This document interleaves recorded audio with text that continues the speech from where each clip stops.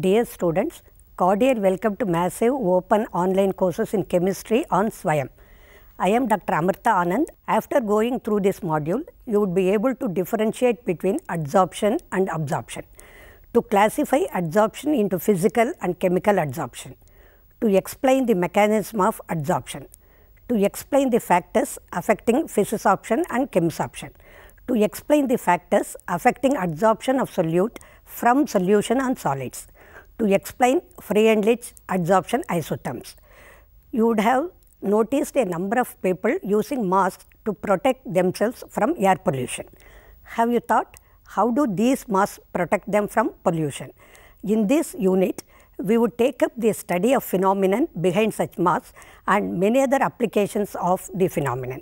We would be talking about the phenomenon of adsorption that occur at the surfaces or interfaces. This comes under the study of surface chemistry. The bulk phases that we come across in surface chemistry may be pure compounds or solutions. The immiscible phases are separated by interfaces. The interface represented by separating the phase is by a hyphen or a slash. For example, the interface between a solid and a gas may be represented by solid hyphen gas or solid slash gas. Due to complete miscibility, there is no interface between the gases. The interface is normally a few molecules thick, but its area depends upon the size of the particles of solid phase. Many important phenomena noticeable amongst those being corrosion, electrode processes, heterogeneous catalysis, dissolution and crystallization occur at interfaces. The subject of surface chemistry finds many applications in industry, analytical work and daily life situations. To accomplish surface studies meticulously, it becomes imperative to have a really clean surface. Under very high vacuum of the order of 10 power minus 8 to 10 power minus 9 Pascal, it is now possible to obtain ultra clean surface of the metals. Solid materials with such clean surface need to be stored in vacuum, otherwise there will be covered by molecules of these major components of air, namely dioxygen and dinitrogen. In this module, you will be studying about an important area of surface chemistry, that is adsorption and its applications. Adsorption is essentially a surface phenomena. There are several examples which reveal that the surface of a solid has the tendency to attract and retain the molecules with which it comes into contact. These molecules remain only at the surface and do not go deeper into the bulk. The accumulation of molecular species at the surface rather than in the bulk of a solid or liquid is termed adsorption. The molecular species or substance which concentrate or accumulates at the surface is termed adsorbate, and the material on the surface of which the adsorption takes place is called adsorbent. The adsorbed molecular species can be removed from the surface of the adsorbent, and the process of removing an adsorbed substance from a surface on which it is adsorbed is called desorption. These processes are clearly shown in the figure.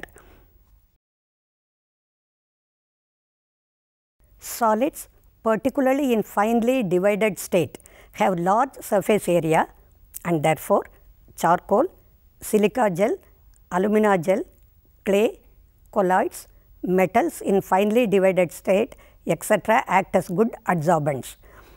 Let us discuss adsorption in action.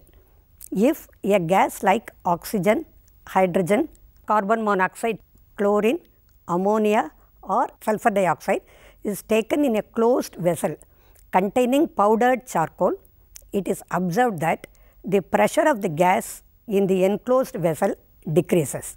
The gas molecules concentrate at the surface of the charcoal, that is, gases are adsorbed at the surface. In a solution of an organic dye, say methylene blue, when animal charcoal is added and the solution is well shaken and filtered, it is observed that the filtrate turned colorless. The molecules of the dye accumulate at the surface of the charcoal, that is, they are adsorbed and the solution becomes colorless. Aqueous solution of raw sugar, when passed over beds of animal charcoal, becomes colorless as the coloring substances are adsorbed by the charcoal. The air becomes dry in presence of silica gel because the water molecules get adsorbed on the surface of the gel.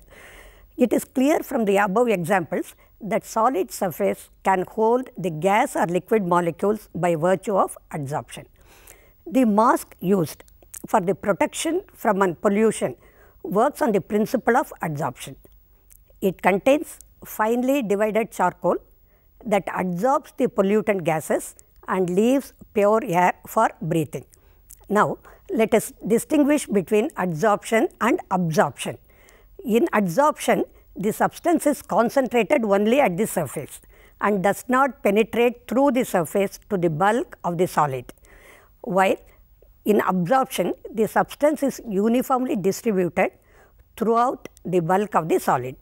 For example, when a chalk stick is dipped in ink, the surface retains the color of the ink due to the adsorption of colored molecules, while the solvent of the ink goes deeper into the stick due to absorption.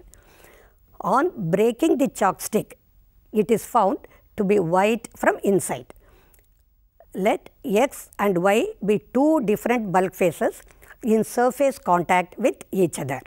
In absorption, if X absorbs Y, then Y would be uniformly distributed throughout X, whereas in adsorption, if X adsorbs Y, then Y would be found concentrated on the surface of X.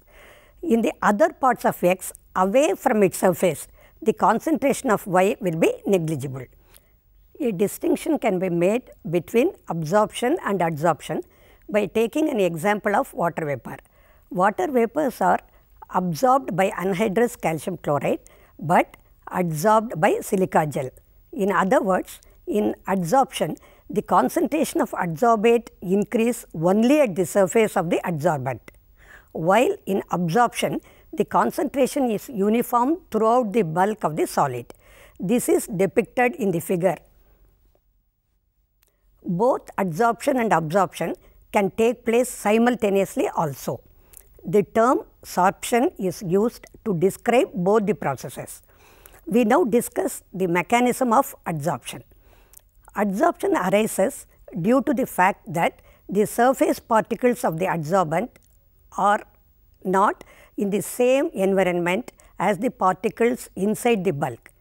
As you see in the figure, inside the adsorbent, all the forces acting between the particles are mutually balanced, but on the surface the particles are not surrounded by atoms or molecules of their kind on all sides, and hence they possess unbalanced or residual attractive forces.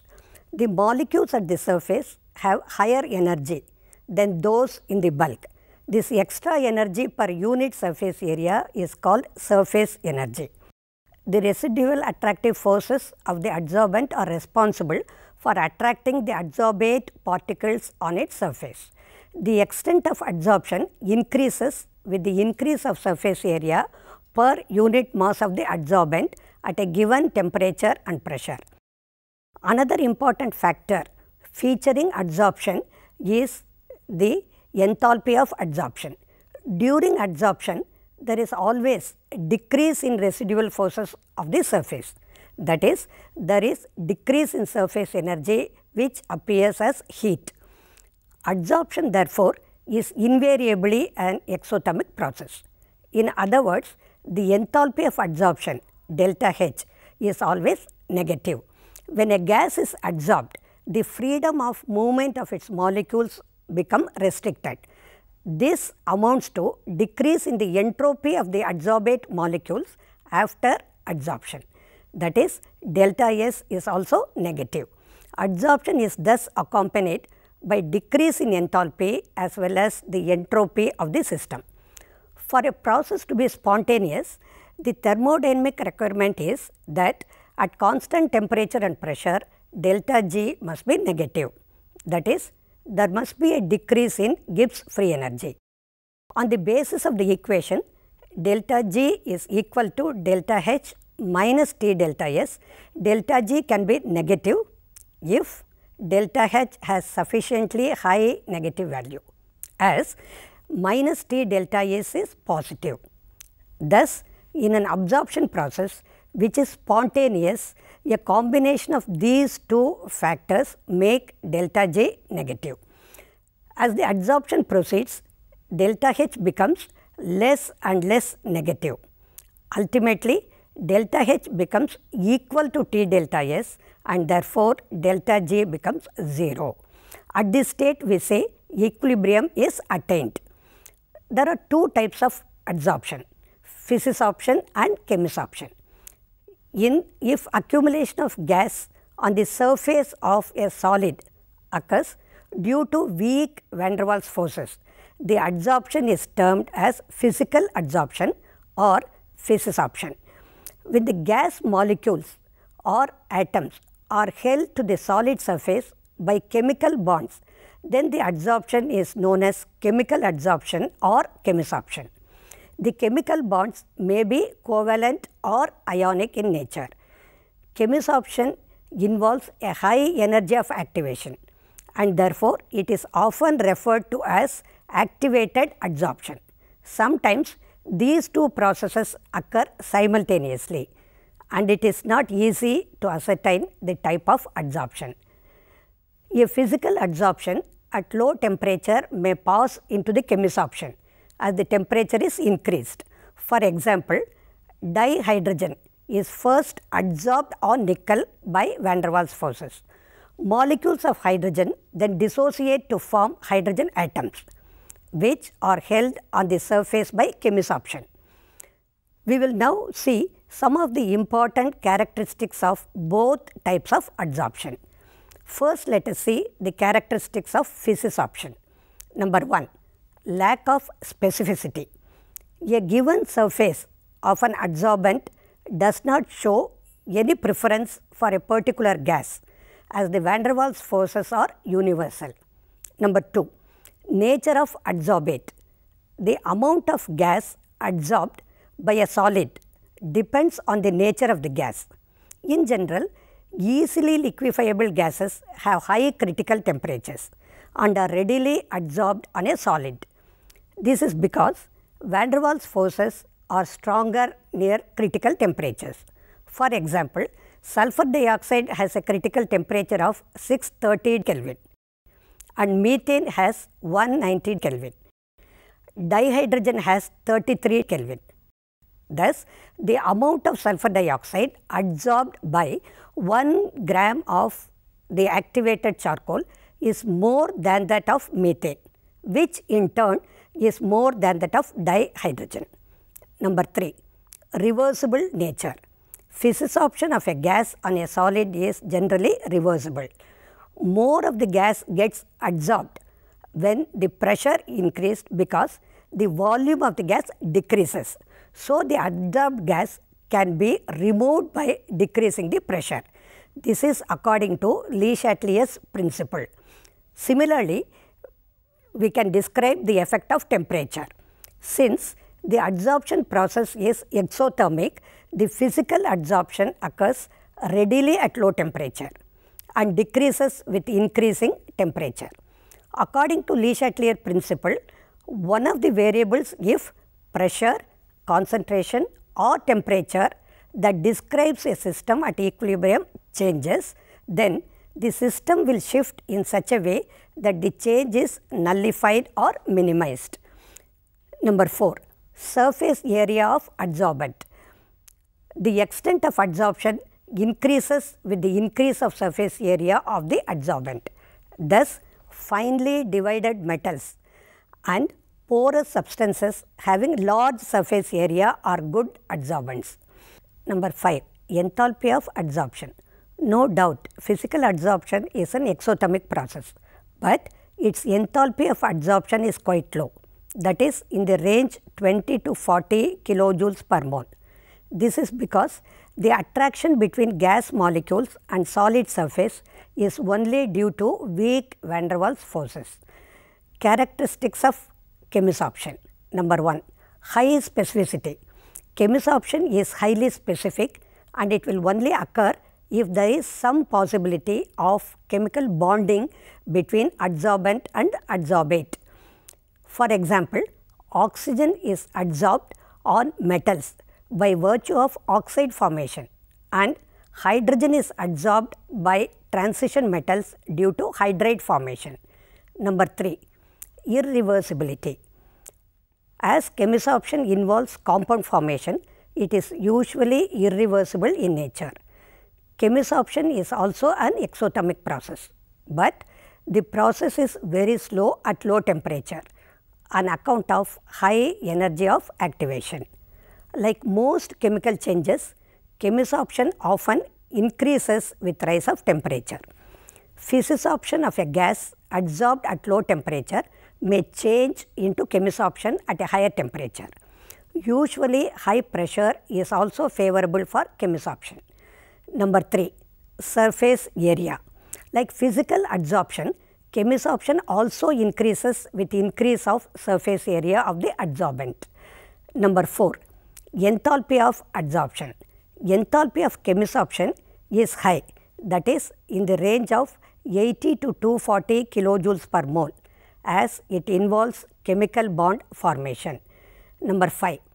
State of adsorbent. Since a chemical reaction is involved, the state of adsorbate may be different in the bulk and on the surface of the adsorbent. Now, let us compare physisorption and chemisorption. Number 1. Physisorption arises because of van der Waals forces, whereas chemisorption is caused by chemical bond formation. Number 2. Physisorption is not specific in nature, while chemisorption is highly specific in nature. Number 3. Physisorption is reversible in nature, whereas chemisorption is irreversible in nature. Number 4. Physisorption depends upon the nature of gas. More liquefiable gases are adsorbed readily, whereas chemisorption, though depending upon the nature of the gas, gases which can react with the adsorbent show chemisorption. Number 5. For physisorption, enthalpy of adsorption is quite low, that is in the range of 20 to 40 kilojoules per mole. For chemisorption, enthalpy of adsorption is quite high, that is in the range of 80 to 240 kilojoules per mole. Number 6. Low temperature is favorable for physisorption. It decreases with increase of temperature. High temperature is favorable for chemisorption. It increases with the increase of temperature. Number 7. For physisorption, no appreciable activation energy is needed, but for chemisorption, high activation energy is sometimes needed. Number 8. Physisorption depends upon the surface area. It increases with an increase of surface area. Chemisorption also depends upon the surface area and it too increases with an increase of surface area. Number 9. Physisorption results into multi-molecular layers on adsorbent surface under high pressure, whereas chemisorption results into unimolecular layer. As mentioned above, the adsorption of a gas on a solid surface depends upon the pressure of the gas. The variation in the amount of the gas adsorbed by the adsorbent with pressure at a constant temperature can be expressed by means of a curve which is termed as adsorption isotherm. Freundlich gave an empirical relationship between the quantity of gas adsorbed by unit mass of solid adsorbent and pressure at a particular temperature. The relationship can be expressed by the equation x upon m is equal to k into p raised to the power 1 upon n and n is greater than 1, where x is the mass of the gas adsorbed on mass m of the adsorbent at pressure p. K and n are constants which depend upon the nature of the adsorbent and the gas at a particular temperature. The relationship is generally represented in the form of a curve. In this, the mass of the gas adsorbed per gram of the adsorbent is plotted against pressure. As you see in the figure, at a fixed pressure, there is a decrease in physical adsorption with increase in temperature. These curves always seem to approach saturation at high pressure. Taking the logarithm of equation 1, we get log x upon m is equal to log k plus 1 upon n log p. The validity of Freundlich isotherm can be verified by plotting log x upon m on y axis and log p on x axis. As you can see from the figure, if it comes to be a straight line, the Freundlich isotherm is valid, otherwise it is not. The slope of the straight line gives the value of 1 upon n, and the intercept on the y axis gives the value of log k. Freundlich isotherm explains the behavior of adsorption in an approximate manner. The factor 1 upon n can have values between 0 and 1, and the probable range is 0.1 to 0.5. Thus, equation 2 holds good over a limited range of pressure. When 1 upon n equal to 0, x upon n will become a constant. The adsorption is independent of pressure, but when 1 upon n is equal to 1, x upon m is equal to k into p. That is, the adsorption x upon m varies directly with pressure. Both the conditions are supported by experimental results. The experimental isotherms always seem to approach saturation at high pressure. This cannot be explained by Freundlich isotherm. Thus, it fails at high pressure. Let us now discuss adsorption from solution phase. Solids can adsorb solutes from solutions also. When a solution of acetic acid in water is shaken with charcoal, a part of the acid is adsorbed by the charcoal and the concentration of the acid decreases in the solution. Similarly, the litmus solution, if shaken with charcoal, becomes colorless. The precipitate of magnesium hydroxide attains blue color when precipitated in presence of magnesium reagent. The color is due to the adsorption of magnesium. In the case of adsorption from solution phase, we observe the following. Number 1, the extent of adsorption decreases with increase in temperature. Number 2, the extent of adsorption increases with increase of surface area of the adsorbent. Number 3, the extent of adsorption depends upon the concentration of the solute in solution. Number 4, the extent of adsorption depends upon the solution of adsorbent and the adsorbate. The precise mechanism is not known. Freundlich's equation approximately describes the behavior of adsorption from solutions with a difference that instead of pressure, concentration of the solution is taken into account. That is, x upon m is equal to k into c raised to the power 1 upon n, where c is the equilibrium concentration. That is when the adsorption is complete.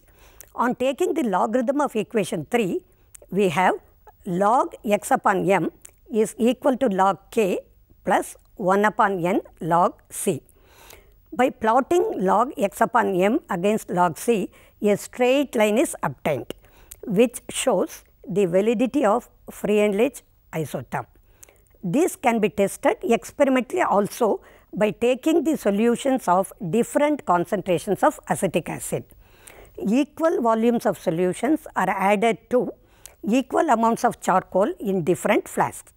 The final concentration is determined in each flask after adsorption. The difference in the initial and final concentrations give the value of x. Using the above equation, the validity of Freundlich isotherm can be established. But there is one drawback of this isotherm. It is that it fails that at high pressure of the adsorbate gas. Langmuir proposed an adsorption isotherm based on the kinetic theory of gases. This is known as Langmuir adsorption isotherm, which could satisfy both at low and high pressures of adsorbate gas. He made the assumptions as you are going to see now.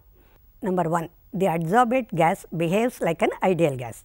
Number 2, the adsorption process consists of both adsorption and desorption.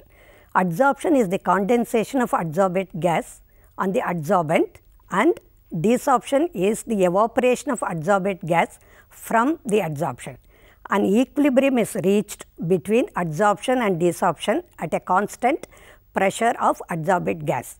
Number 3, an adsorbate gas molecule is independent to get attached to any adsorption site available to the adsorbent surface. This means the adsorption site on the adsorbent surface is equivalent.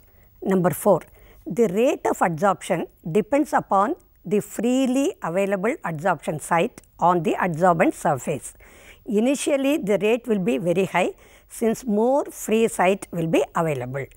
The rate will decrease when more and more adsorption site get occupied, the adsorbate. However, for desorption, the rate will depend upon the occupied site. Hence, the desorption rate will be less initially and will gradually increase as more and more adsorption site on the adsorbent surface gets occupied. Number 5, each adsorption site on the adsorbent surface is occupied by one adsorbate gas molecule. A unimolecular, that is monomolecular layer will be formed once the entire adsorption site on the adsorbent surface is occupied by the adsorbate gas molecules, and no more adsorption will occur. Number 6, the rate of adsorption depends upon the pressure of the adsorbate gas. According to kinetic theory of gases, higher the pressure, higher will be the number of adsorbate gas molecules striking the adsorption site on adsorbent surface. Number 7, Langmuir adsorption isotherm is also applicable for chemisorption. Now, let us discuss the applications of adsorption. The phenomenon of adsorption finds a number of applications. We shall now discuss the important ones. Number 1, production of high vacuum. The remaining traces of air can be adsorbed by charcoal from a vessel evacuated by a vacuum pump to give a very high vacuum. Number 2, gas mask. Gas mask is a device which consists of activated charcoal or mixture of adsorbents. It is usually used by miners and sanitation workers to adsorb poisonous gases such as methane and carbon monoxide. Number 3, control of humidity. Silica and aluminum gels are used as adsorbents for removing moisture and controlling the humidity. Number 4, removal of coloring matter from solutions. Animal charcoal removes color of solutions by adsorbing colored impurities. For example, crude sugar is decolorized by adsorption of coloring matter by charcoal.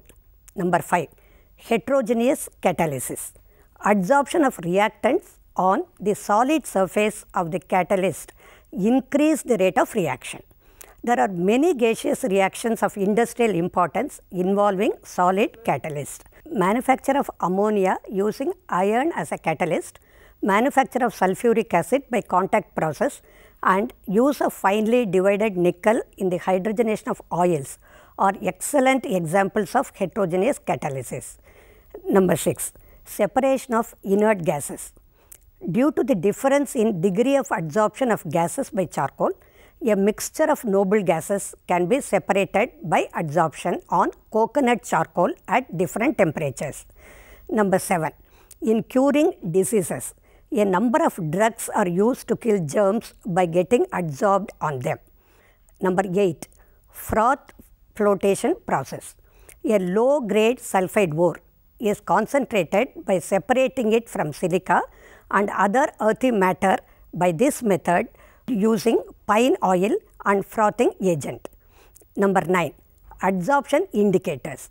Surfaces of certain precipitates such as silver halides have the property of adsorbing some dyes like eosin and fluorescein, thereby producing a characteristic color at the end point. Number 10, chromatographic analysis. Chromatographic analysis is based on the phenomenon of adsorption, which finds a number of applications in analytical and industrial fields such as separation and purification of mixture of substances. Number 11, ion exchange resins.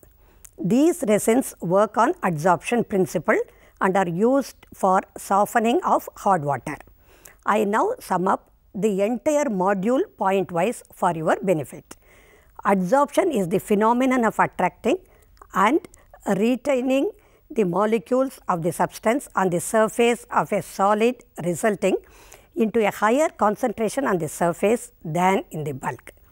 The substance adsorbed is known as adsorbate, and the substance on which adsorption takes place is called adsorbent. In physisorption, substrate is held to the adsorbent by weak van der Waals forces, and in chemisorption, adsorbate is held to the adsorbent by strong chemical bond. Almost all solids adsorb gases.